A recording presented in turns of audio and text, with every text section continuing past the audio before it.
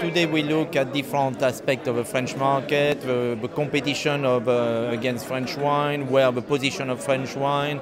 We talk of all sorts of aspects. Very interesting debate. For us, France is a real strategic area for development. It's a really exciting time for French wines right now, and it's an area we're trying to really push. I've been to the debate. I listened to all the figures.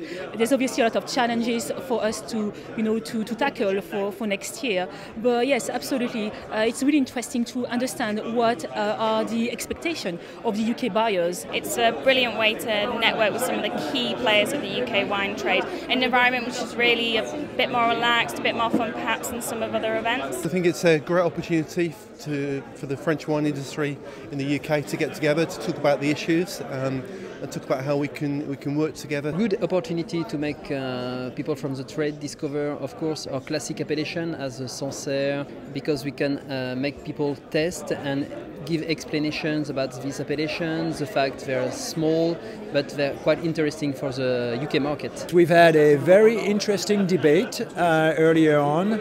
I think it was great to see so many different viewpoints and different ideas to better the French wine business. We decided to come here for two different reasons.